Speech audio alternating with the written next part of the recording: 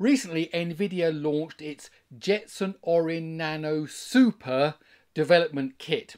And that's an improvement on its previous kit, which was just called the Jetson Orin Nano development kit. Now in this video I want to examine the differences between the new Super kit and the one that came out last year. I want to show you running a couple of large language models on a single Jetson Nano Orin development kit, so Llama 3.2 and Gemma 2 from Google. And then I want to show you how you can use 2 or more Jetson Orin Nano development kits, super or not super, to actually run larger models in a cluster. So we're going to run this model over several nodes. And I want to show you how that works and what it means for performance and what it also means for the ability to run larger models that are bigger than the amount of RAM you have on the board. Okay, so maybe that sounds interesting. Please let me explain. Okay, so let's take a dive into the NVIDIA Jetson Orin Nano Developer Kit Super. This is what was announced by NVIDIA just at the end of 2024. This is what it looks like in the box, and the reason I've put this photo here, I'll show you some more photos of the device very soon, is notice it doesn't say Super there. That isn't included on the box or anything, and the reason is because it's the same hardware as we had a year ago, the Jetson Orin Nano developer kit, but there's now better software, and I'm going to unpack all of that now in this video. So I reviewed the Jetson Orin Nano a year ago, and from a hardware point of view, nothing has changed. Everything I covered in that video is true of the new Jetson Orin Nano Developer Kit Super. That's exactly the same piece of hardware, and what I covered in my previous review was Doom 3 running. Doom 3 is open source, and of course this has got an NVIDIA GPU in it, so I showed that you could run a game like Doom. So when people ask, can it run Doom? Yes, indeed it can.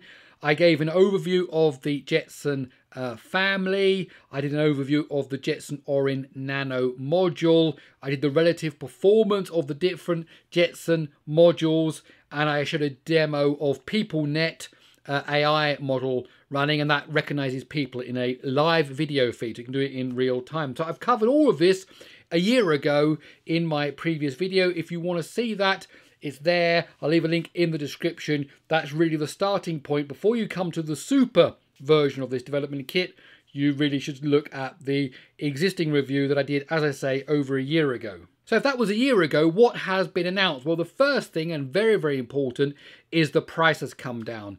The original Jetson Orin Nano Developer Kit was $500, and that's now come down half price at $250. So that's a huge, huge saving. So if you were kind of on the fence about the Jetson Orin Nano Developer Kit, now is the time to get it, because that is an amazing price. And secondly, there has been a performance increase, and we'll talk more about how that's been managed in a moment, but we went from 40 tops to 67 tops in terms of AI performance. The bandwidth, memory bandwidth, went up from 68 gigabytes a second to 102 gigabytes a second, so a massive increase there. And so when you add those two together, you get a 1.7x performance boost for generative AI models, and that's really important today. Maybe that wasn't so important when this was first launched a year ago, but NVIDIA have seen the emergence of large language models, generative AI, and they've said, well, we need to tweak this to make it even better. And a 1.7x gain is absolutely fantastic. Really, really significant performance improvement. Now, all Jetson Orin Nano developer kits can benefit from this new performance. Okay, and the reason is it's all been done in software. So I had my Jetson Orin Nano Developer Kit that I used when I made the video a year ago, and I applied the new software to it, and I also see these new performance figures. That's why it's not new hardware, it's new software. And if you've got the module already, or you buy one now, you get the new software and you get this big performance boost. So very good from NVIDIA in that sense, that it's not, you don't have to buy something new. You can take last year's kit, you can add in the new firmware, add in the new software, and you're going to get all this greater performance. Now, kudos to NVIDIA, because the PR team managed to convince a lot of YouTubers that this was a new AI computer board. I won't name them, but I was quite shocked when I saw all these videos talking about how great the new developer board is from NVIDIA, when in fact it's exactly the same developer board from last year. However, it doesn't take away from the real gains that we get by using the new software, as well, of course, that significant price drop. So let's look at the specifications. So you've got that 6-core ARM Cortex A78 run 64 bits running at 1.7 gigahertz, and that's up from 1.5 gigahertz. So the first tweak the software did is NVIDIA worked out they could safely overclock the CPU, and it's not going to cause any problems at all on all of the boards. And I've run it at the new speeds and it's absolutely fine. So slightly tweaked CPU speed. Now there's the 1024 core Ampere architecture GPU with 32 tensor cores that was running at 625 megahertz, and they've almost doubled it to 1020 megahertz. So that's where you're getting a large of that 1.7x increase, because they've upped the clock speed. And again, it's NVIDIA's board, it's NVIDIA's GPU. They said, hey, let's see what we can do. Oh, it turns out we can overclock these and it works right. Or maybe they were very conservative in the beginning. I just don't know how that decision was made, but it can clearly run at this new gigahertz speed, and that makes a big difference to the performance.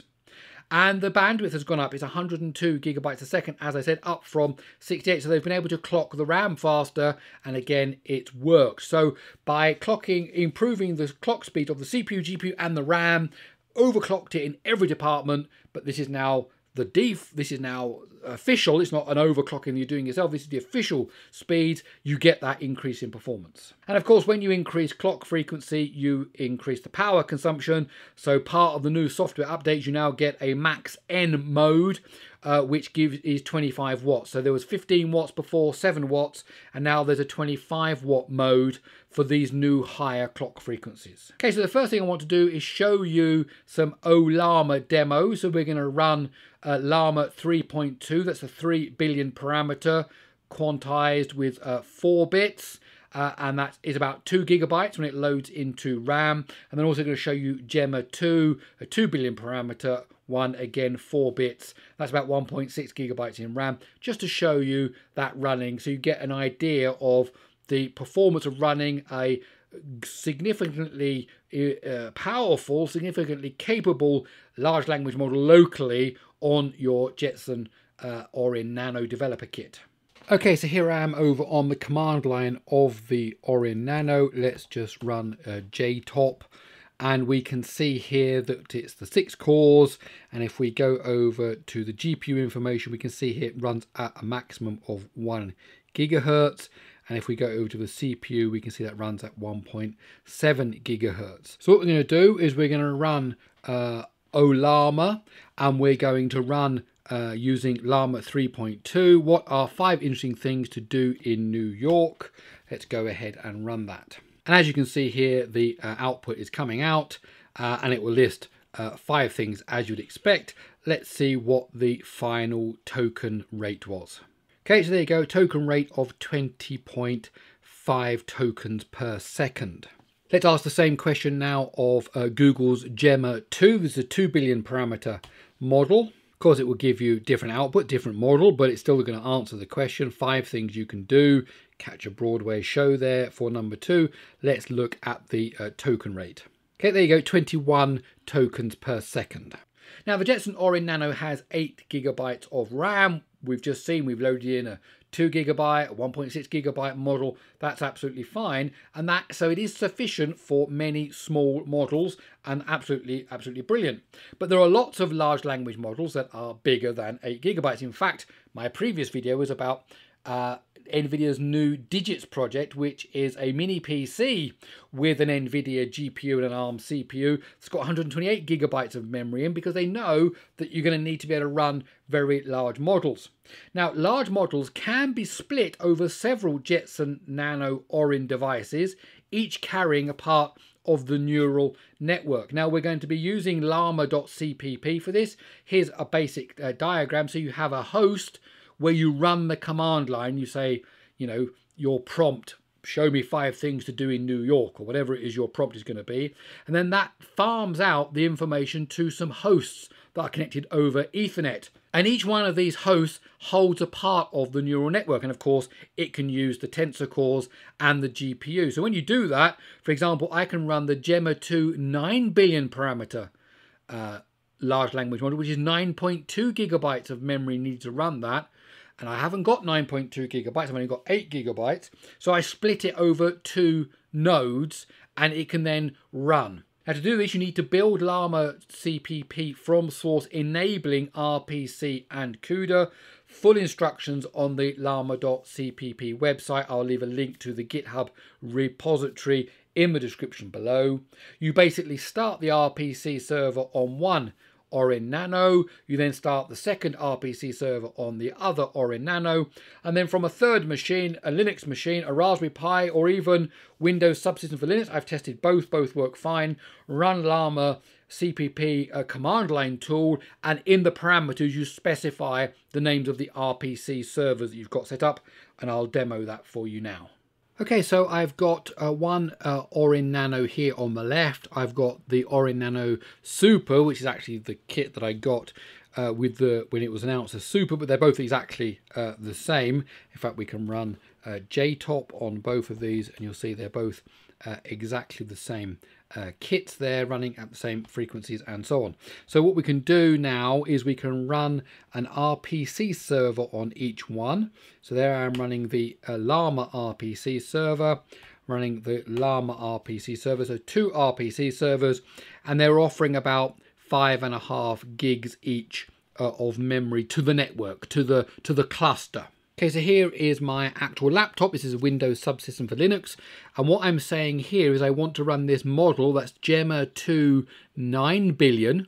So that's bigger than the memory we've got available. And I ask the same question, what are 5 interesting things to do in New York? And then notice this, minus RPC, and then I list the 2 addresses, .58 and .59 are the addresses of my 2 RPC servers there you see in the background, and this parameter here says make sure you put as much on the GPU, as many layers into the GPU as you can. And when we run this, you can see in the background here that it's actually making some connections to the RPC servers.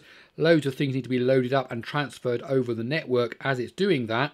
And you'll actually see now it's saying, look here, it's got 4.5 gigs, almost 5 on this one, are available on each one. That's how much memory it's used on each one to do this, and it's now doing the loading that it needs to do. Okay, so we can see the response starting to come out. Here are 5 interesting things to do in New York, and as you'd expect, it will list 5 things again as it did before. Now you'll notice it's running a little slower because we've got network traffic going on here, and that's only gigabit Ethernet going on here. So these 3 machines are now all talking to each other. So you're not necessarily getting a speed improvement. We will look at the tokens per second at the end, but what we are getting is the fact that I'm now running a model that's bigger than the memory I've got on one node. So I've actually managed to spread this over several nodes, and they are talking to each other so that we can actually run bigger networks. So if you had more of these, if you had 4 or 8 of them, then you could easily run bigger and bigger networks, and you can test them out to see what kind of capabilities they have, even though it may not be as fast as you would want. Okay, so we're coming to the end of the answer here. Let's see what the answer is. So you can just see here, it's 4 tokens a second. So we were getting around 2021 when it's just running on one node. This has dropped down to 4. So it's slower because we are dealing with a much bigger network here. So it's divided over 2 machines. There's Ethernet connections going on between them. Plus, of course, it's now trying to process 9 gigs of memory just to get you out each token. So you'd expect a smaller number, but look at what we can do now. We can run bigger and bigger networks on just home equipment, stuff you can buy for $250. You can stack these up as high as you want and run them one alongside the other. Okay, so there you have it, $250 for a hexa-core CPU setup, but with a 1,000-core GPU in an edge embedded device setup, kind of like a Raspberry Pi. It's got GPIO pins and so on. You can use one on its own or multiple of them together. You can swap in and out the modules because this is a module, this is a carrier board for it. Lots and lots of potential. Love to hear your thoughts in the comments below. My name's Gary Sims. This is Gary Explains. I really hope you enjoyed this video. If you did, please do give it a thumbs up. And if you like these kind of videos, then why not stick around by subscribing to the channel. Okay, that's it. I'll see you in the next one.